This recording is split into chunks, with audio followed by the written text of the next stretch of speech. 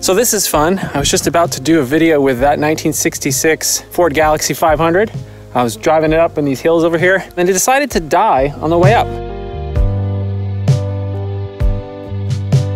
I was able to coast it right here after it lost power and died. I let it sit for a while just in case maybe I flooded it, but I don't think that's the problem either. I checked the spark plugs. I think they're fine. I think it might be a fuel issue actually.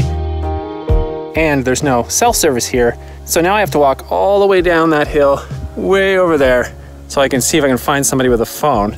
Old school, right? I mean, when was the last time you didn't have cell service somewhere and you actually had to find an actual landline? Gonna leave the Galaxie 500 here and hike down this hill.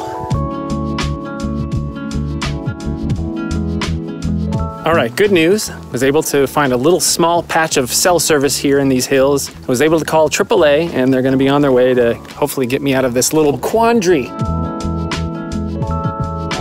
So yeah, I'm here stuck on the side of the road waiting for a tow. I figured I'd take advantage of my time here with this vehicle and we can talk about it a little bit.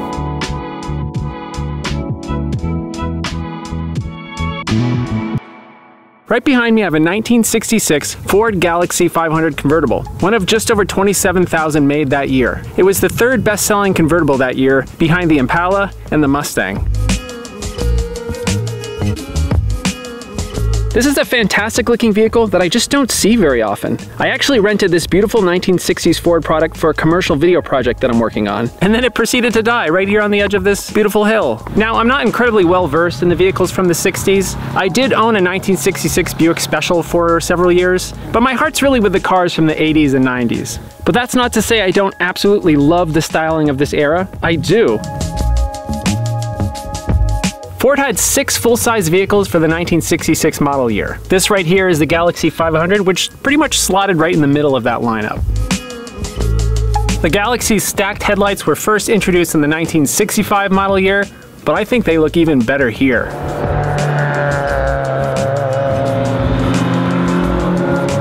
If you're an early NASCAR fan, you might remember Galaxies dominating many stock car races in the early 60s. This body style, with an actual roof of course, could be seen at stock car races in that era, which back then probably translated to sales. I would have totally bought one of these things if I saw the stock car version tearing up Daytona back in the day.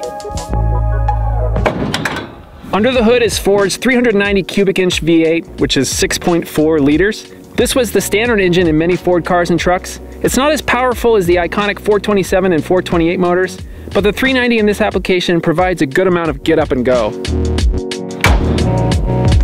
Let's check out the interior.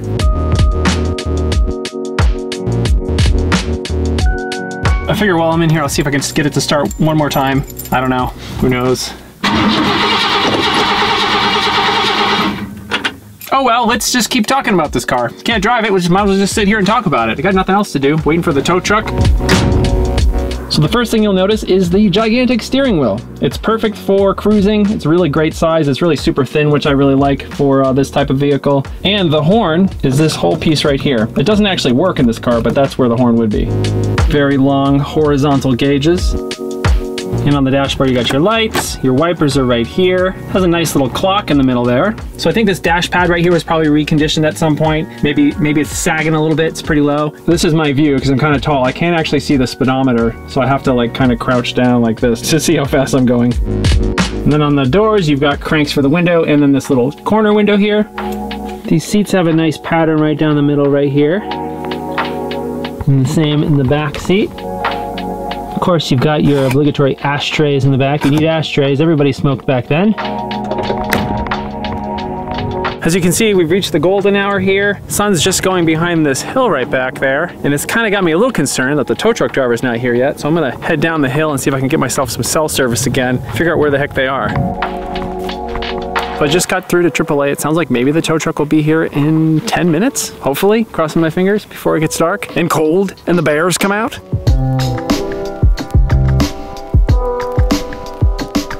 The crickets and the spooky sounds are officially out. Still stuck here with this vehicle. AAA said they'd be here maybe 40, 50 minutes ago. Still haven't seen them. Just gonna see if I can find my little spot of cell reception that I've got here and try calling them again.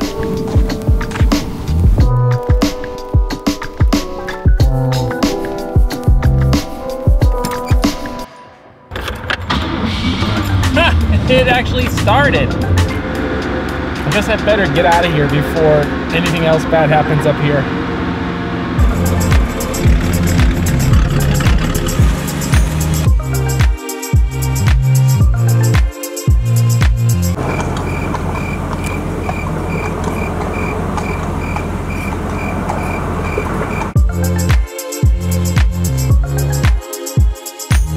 Now that the car is running, I'll get this thing home and maybe I'll shoot a little bit more with this vehicle tomorrow.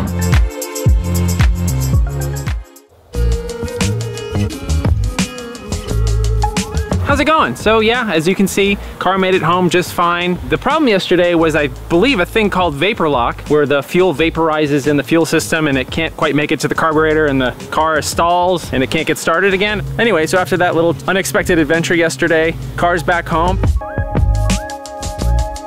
So I work for a company called Strymon. They make effects pedals for musicians. And we actually rented this vehicle for a video for one of our new products. That video shoot starts in a couple hours, so I think I have just enough time to drive around and then head on off to that video shoot. So let's go.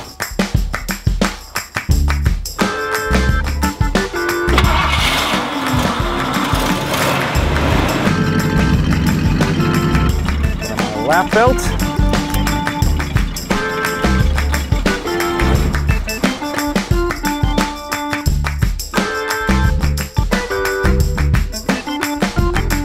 One of the things that I really like about this Galaxie is that it demands attention pretty much everywhere you go. That's good and bad depending on where you're driving, but I've seen a lot of people just look over and smile when they see this car. It's hard not to.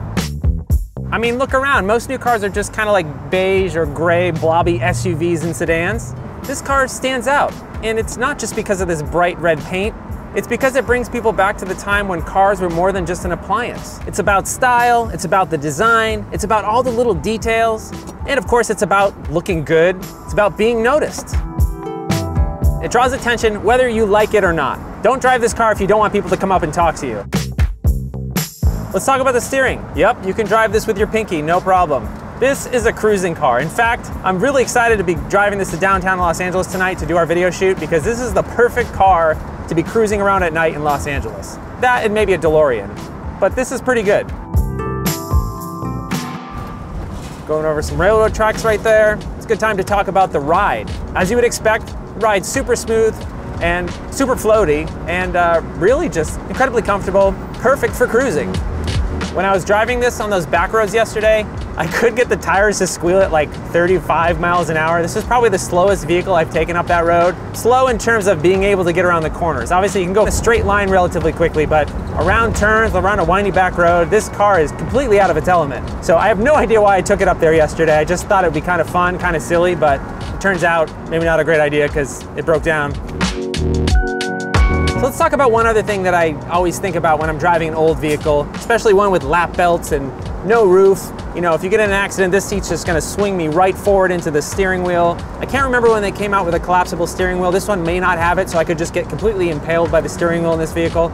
It's just one of those things that you just have to kind of either ignore or just keep in mind when you're driving an old car. Obviously, everybody used to drive old cars like this back in the day, but now that cars have thousands of airbags and all these safety features and cameras and everything, this car is kind of like riding a bicycle in the middle of the Indy 500. So I tend to drive old cars, especially cars from the 50s and 60s. I tend to drive them like you're riding a bicycle or like you're riding a motorcycle, because I don't have any of the safety features that everybody else takes for granted now. This car, by today's standards, incredibly unsafe, but that doesn't mean that I don't still want to drive it like a lot. This car's awesome. So as I mentioned, I rented this car today for a commercial video shoot. So I'm gonna head over there right now and shoot a little behind the scenes of what we're working on.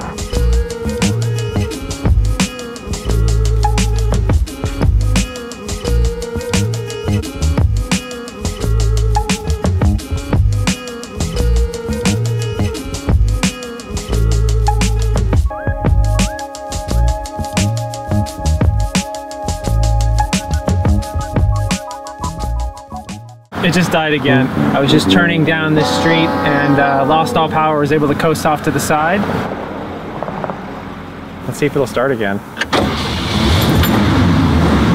Should I try to make it home, I guess? Cross your fingers.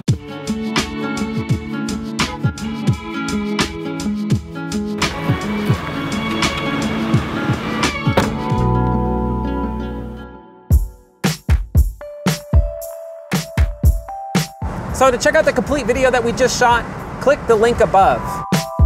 I'm a musician and I'm really into cars, so this was kind of a neat confluence of things that I care about. So that was pretty cool. If you're a musician, if you use effects pedals, it might be something you'd be interested in. Having this car for 3 days was just a fantastic experience. It's been a long time since I got to drive a car from the 60s, especially something as beautiful and as wonderful to drive as this one.